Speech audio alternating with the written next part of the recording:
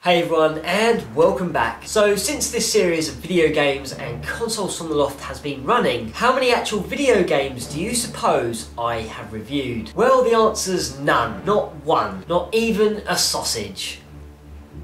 I mean, I've reviewed many handhelds and tabletops, but in terms of video game cartridges, I have never brought one down from the loft and reviewed it until today. That is. And this is not just any ordinary cartridge, oh no, but this is a video game cartridge that holds over 9,999,999 games on it. Really? No. Well, sort of, but we'll get to that in just a moment.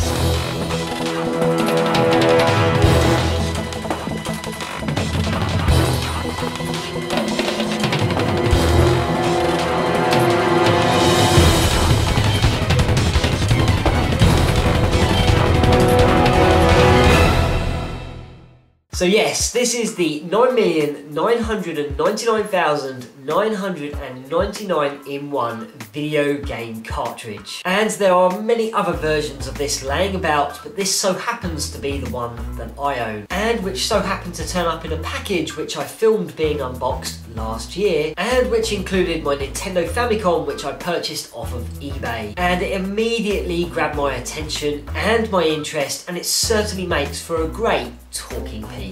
So what is this? Well, it's a fake, a clone, a pirate, and a load of nonsense, and is one of many cartridges just like this one that claim similar things, such as the 138 in one, the 40 in one, the 180 in one, the 120 in one, the 166 in one, and the 31 in one, and so on. And if you have come across and purchased these cartridges, which tended to be on sale in Japan, Hong Kong and China throughout the late 80s, 90s and the early 2000s, you possibly would have been caught out by the pretty decent graphical artwork and pictures which surround the panels of the game cartridges. And when you would plug them in at home into your video games consoles, you would have been possibly quite upset, as you would soon realise what these cartridges were really all about. As many of these cartridges really only have 4, 8 or 10 games actually loaded onto them, and to make up the numbers, the games are just repeated over and over again and again and again. Okay, so here is the infamous cartridge in a bit of closer detail for you now, and I mean, it'd be absolutely amazing if you could actually have a cartridge with that many games on, but it's just physically impossible. The most you'll ever find on one of these cartridges is more than likely to be 100, but in general it will more likely be 4, 8 or 10 or something like this, which is actual 31 in one cartridge, and all the games are listed on the back. Generally the colours of these cartridges, and the most common ones, will be yellow or black, and a lot of them will display these pictures on them of all the different types of games that you'll get on the cartridge, and they've all been represented with different pictures such as clay shooting, road fighter, duck hunt here, Galaxian, which has some bees on it, and this one's a rather interesting cart, the 180 in one cartridge, and this must have been made quite recent as it has Harry Potter and the Chamber of Secrets on it. Now the cartridges are also really light and they feel really flimsy. You feel like you could crush this quite easily. If you are after a proper Nintendo Famicom cartridge, it will be generally heavier. It will generally also have the word Nintendo and Nintendo made in Japan written upon it, so if you're after an official Famicom cartridge, always look out for that. And maybe the quality of the label on the cartridge will also be a telltale sign. And of course, if you're after some of these, well, then you just generally look for these sort of grid lines here across, and these cheesy pictures, and of course multi-carts will generally always be fake as well. Okay, so we're finally going to check out the cartridge, and I'll just plug it in here, turn it on, and here we go. This is a typical multi-cartridge screen, and it has super 9,999,999 in one. And of course, if I just scroll through the games, we can have a look to see what we have. We have Pokemon, Super Mario Brothers, Soccer, Duck Hunt, Galaxian, Road Fighter, Long Live Mario, Fancy Mario, Clay Shooting, and Moon Mario. and then that's it. It literally just repeats all of those games over and over and over again, and some of them have slightly adjusted titles, such as we have Moon Mario AG.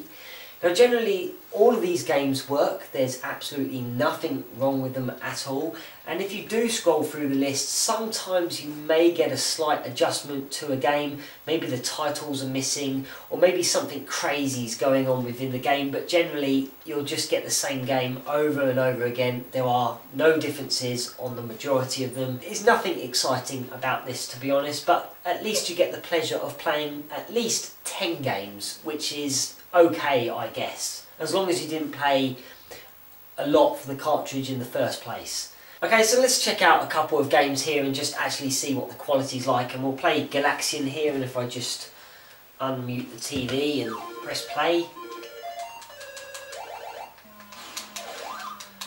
The sound effects are good, video gameplay is good, the quality of the graphics are pretty decent, and all in all, it's not a bad game. But I'm useless at playing it. And if you were to scroll down the list just to see if there are any differences, let's take for instance here, this is number 192 and it's Super Mario Bros. BC. And by the looks of things it looks exactly the same.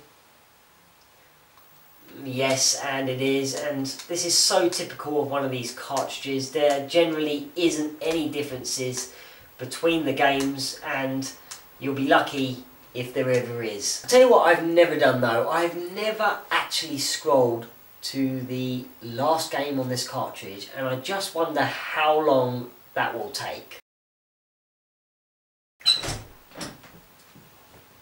What are you doing, James? Just trying to get to the last game on this cartridge of that 9 million cartridge. How long have you been doing that for? About 10 hours. Well, why don't you just press up? What do you mean? On the menu screen, just press up. What? To get to the last cartridge? Yeah. Last game? Yes. But I just spent half... Oh my god, I've just spent half my life doing this. Well, that's just about it from me for today, but if you've had any experiences with these types of video game cartridges, definitely drop a line in the comments section below, and it would be great to hear your stories. Well guys, take care, and I'll see you soon.